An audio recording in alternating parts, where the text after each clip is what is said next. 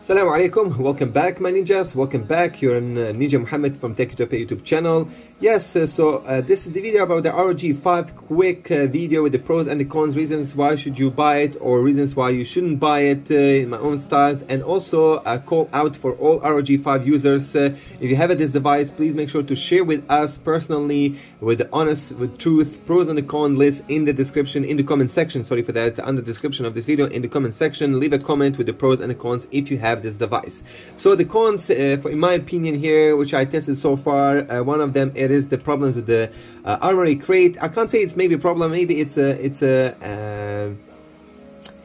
a purpose problem, maybe it's a purpose thing which ROG ASUS done, that you can't use the full power of this device ninjas in armory crate to have basically to have the game, the smartphone using the full power of the prime core at 2.84. It doesn't use it ninjas. It varies, sometimes it drops, just a minute, let me open here the crate. Sometimes it drops to 1.56, 55, then sometimes it drops to 1.2.2, 1.8, so blah blah blah blah ninjas. Unfortunately, wait a minute, go back. It doesn't use the full power. This is for me right now the biggest con of the ROG 5. Can't say it's a problem. Why? Because I saw that the other YouTuber, the Gaming DG, he basically attached the cooler to the ROG 5, and he could get the full potential power of the ROG 5 with a really good temperatures. Also, again, the good side of the cooler is the temperature, but the bad side in other way that I spent a $900 phone here. $900 I spent for the ROG 5. It costs around $900, just to say that. And so this is the 16 GB RAM variant. It costs $900. If you want to buy it by yourself, it's going to cost you something like that.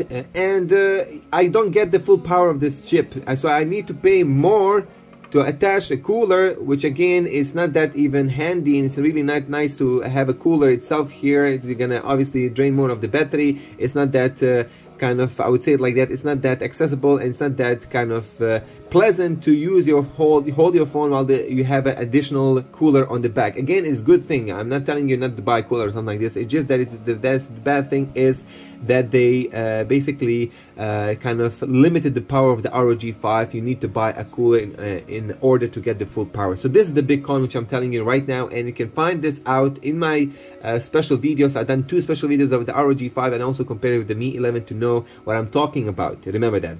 Anyway, next, what do we have next? What we have next with the ROG 5? If you watch the Jerry rig everything, he basically does the durability test of the phones. This device ninjas is not even close to durability. It's not durable as the ROG 3. It bends ninjas. It bends with the medium force of basically with the medium use of force. It bends. It's gonna bend here. So unfortunately, this is also the con of the ROG 5. It's not durable. It's not kind of it's not durable. It's not that hard rock sturdy as the other flagship devices. There's no IR blaster with the ROG 5. There is no FM radio support for the ROG 5. There's no SD card expansion for the ROG 5. Unfortunately, it doesn't have an SD card expansion.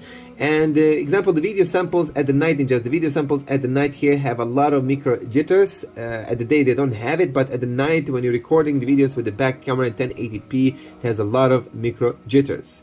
But again, I think every single gaming smartphone probably has this issue. So these are the cons. These are the issues of the ROG 5 here, and of course another issue with code like that, it is the Snapdragon 888 overheats. The ROG 5 will also overheat. The good thing, the good and the bad thing about this overheating, it doesn't overheat as the other devices, so that's why I was a little bit overwhelmed by the ROG 5. Without the cooler, the additional gadget cooler, it had better thermals than the example Xiaomi Mi 11.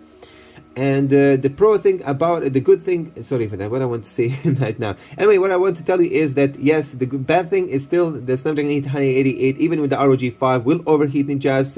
But the good thing is it doesn't drain that much of the battery as example the Xiaomi Mi 11. So that's the good thing about it. Remember that, yeah, that's the good thing. So yeah, the pros of the ROG 5. So we have performance-wise, the Snapdragon 888, a great chip, ninjas, a beautiful chip here for the power. For the power itself, for the speed, for the gaming, for emulation, this is the best chip that you can get.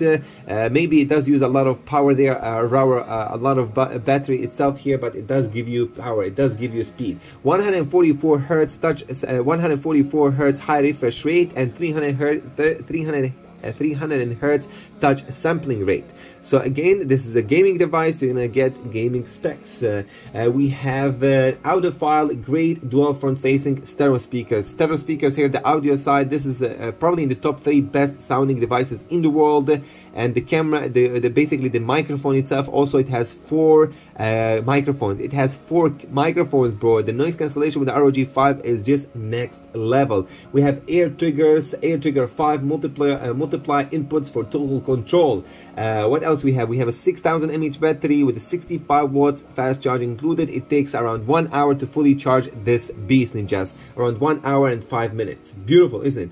And it does have here the triple camera setup, 64 megapixel back camera, EIS at the 4K is amazing, 1080p is amazing, 1080p 60 FPS is amazing, front selfie camera, 1080p 60 FPS, also superb.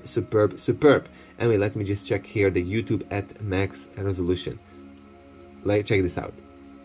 Beautiful. Anyway, so these are the pros and the cons of the ROG 5. It does have also amazing built-in fingerprint sensor. It's very fast. The Face ID is also very fast. Let me just try it for you. Beautiful. What else we can tell you about this? RAM management is also really good, but I'm having here 16 GB RAM variant, so I can't say how it's going to behave with 8 GB RAM. The cheapest model of the ROG 5, I don't know how it's going to behave. So yeah, this is the ROG 5 short video. If you want to check my full in-depth review, check it out on my YouTube channel. I highly recommend you to check my full review. For now, this is a pass. I do recommend this device. I am a little bit disappointed that you need to have a gadget. But by the way, remember the first con which I mentioned, the Armory Crate, it doesn't use the full power and everything. Probably they're going to update this and fix this problem with the future update. Without the cooler fan, the cooler gadget, obviously the phone will probably even overheat more. With the full unlocked feature that is going to use the 2.84 gigahertz. Right now it's just like you see myself here, it just varies. That's the problem with this right now with the ROG 5. They're gonna fix it in the future. They should do it. Anyway, thank you for watching this video. The buying links will be in the description. Ma salama.